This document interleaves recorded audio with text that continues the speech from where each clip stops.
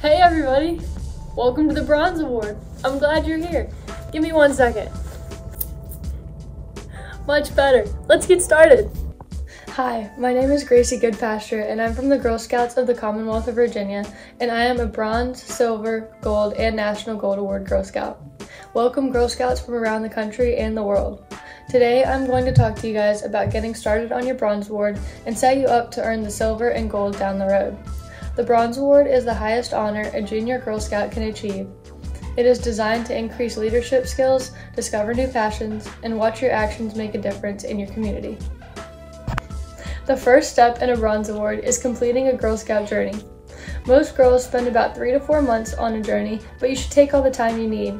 Then after your journey is completed, it is suggested you take a minimum of 20 hours to build your team, explore the community, choose and plan your project, and set it into motion. This means you are the creators here. There is no set amount of space or time your project needs to be. It is all about how you envision making a difference. To build your team, gather other junior Girl Scouts, friends your age, your troop leader or volunteer, and anyone you think could be helpful for your project. The key is to learn about each other throughout this project in order to best serve your community and accomplish your goal. My troop decided to all work together for our Bronze Award and have one big project together. Once you have a good group of people gathered, get started exploring your community. How can you best serve the people and places in it? What would be a positive change you could see implementing? This could be anything from helping to restore flood damage and learn how to better prepare, or make your meeting spot more fun for younger girls to come visit you.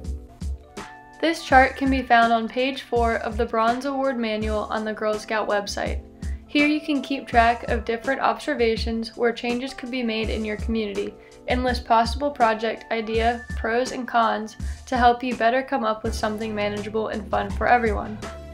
We knew we wanted to involve others and have something many people could benefit from watching, and from there we talked about what we did not see a lot of in school.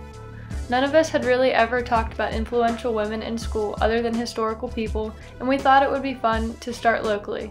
That is how we developed the idea of doing a panel, and we expanded our scope from locally influential women to nationally influential women. Once you have narrowed down a list of potential projects, it's time to choose. Meet with your team and think about which will be most impactful, and use your Girl Scout creative thinking skills to brainstorm ways to begin your project. My troop decided to hold a panel session where we invited many women, both locally and nationwide, to come speak, and we asked them many questions throughout the night in front of an audience of anyone in the community that wanted to attend.